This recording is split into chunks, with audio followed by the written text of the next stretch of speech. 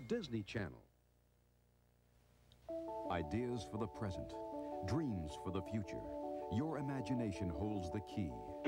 Walt Disney once said the era we live in is a dream come true, but there are still plenty of avenues to explore. The Disney Channel invites you to join us now and imagine. What do all these items have in common? Their brains. They all do their thinking on microchips. The microchip has a role in all of our lives. It's in our wristwatches, our TVs, our calculators, our cars. It's in our kitchens, our offices, and rec rooms. It's even in the traffic light on the corner. If what's in here were large enough to be seen, it would fill up this entire room.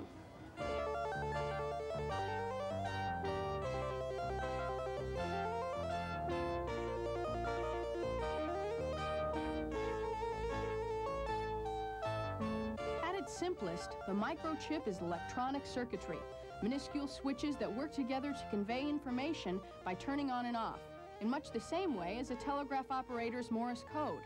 This amazing slow-motion film shows electrical signals. Magnified chip, carrying out calculation. The most powerful chips, called microprocessors, are actually mini-computers that employ memory and logic to make decisions. John Schott is a senior research associate in the Integrated Circuits Lab at Stanford University. How does a microchip work? The basic component of a microchip is a transistor. This is an example of a transistor that you might have seen in the 1960s, early 60s, and that was actually preceded by the vacuum tube. All of these elements, the transistor, the tube, and now the microchip, are basically combinations of electronic switches. And in this case, this represents one electronic switch that was used in the 50s, whereas the modern microchip, which we see right here, and an enlargement right out here, consists of maybe 40,000, 50,000 transistors in a single small area of silicon. The key to the chip's power is its size. The circuitry is packed together so closely that signals can travel near the speed of light. Under a microscope, the chip's surface looks like a big city. Bits of information in the form of electrical on-off signals travel through the streets of this complex city with great ease. Their arrivals and departures at various destinations translate into calculations, logic, and memory, which are then sent out to run your video game or digital watch. And this portion of the chip is where the instructions driving the computer are actually stored. That tells the computer that the next thing we want to do is to add two numbers, for example. Now, the actual addition will take place over in this part of the chip. But the first thing we need to know is what two numbers are going to be added.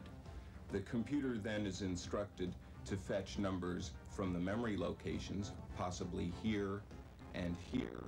When that process begins, these numbers would be Bus line, an awful lot like highways on a city map. They would be routed over to the adder region.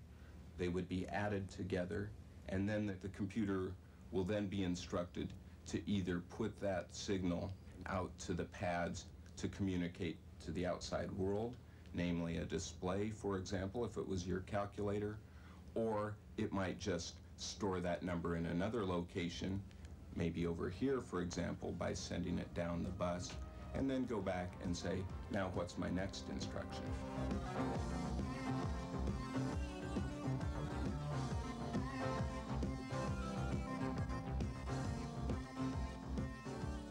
This activity is taking place inside a chip that is small enough to be carried away in an ant's mouth. This powerful brain makes these complicated thoughts millions of times a second. The blink of an eye.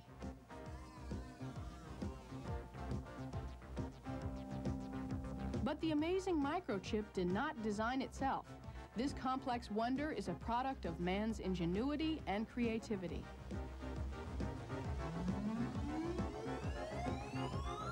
It all starts out with someone's idea. They have a concept that they would like to try out, and they begin to work on that in an experimental phase.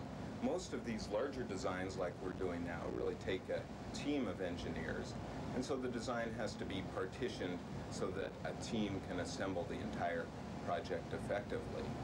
Now, of course, the ultimate idea is to get this concept built in silicon, and that requires laying out the individual transistors, designing them so that they all function in concert.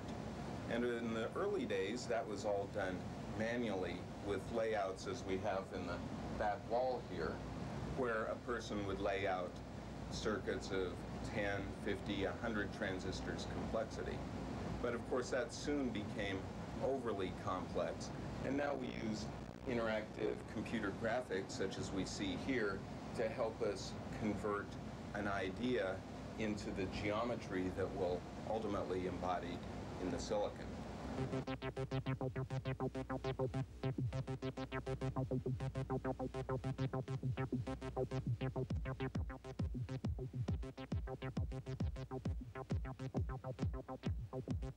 The finished design map of the chip is then reduced and transferred to a glass plate, much like the negative for a photograph.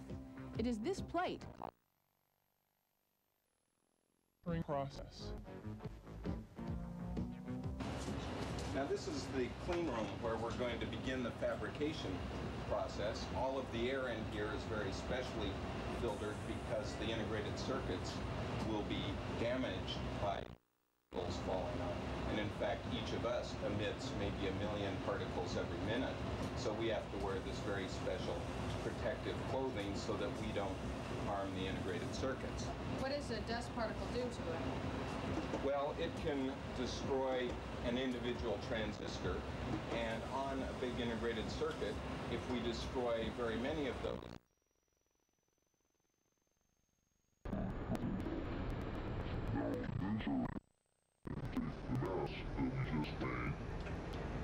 And install it in this machine so that it will project an image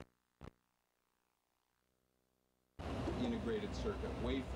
Now this machine is capable of very precisely aligning the mask and exposing it very much like a photographic process. And we can see that it in fact is doing that at this time.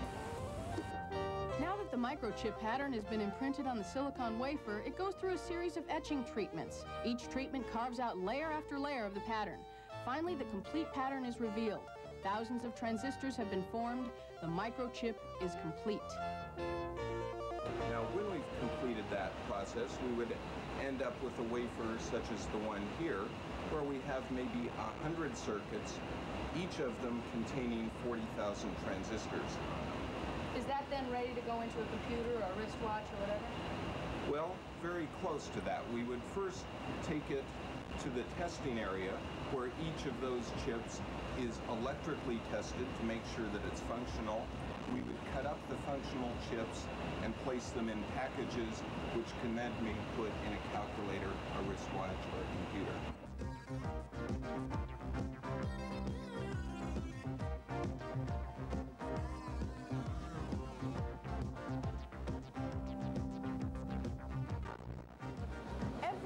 For the last 2 decades, engineers have been able to roughly double the number of components on a chip by making them smaller.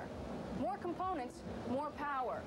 That means that in the near future, we can expect technological miracles that prior to now were only possible through science fiction fantasies. Electronic hearing for the deaf, sight for the blind, personal robots that can walk, talk, and reason. An amazing variety of tools to free the human mind to think and create. An example of a microscopic world that will completely change our lives.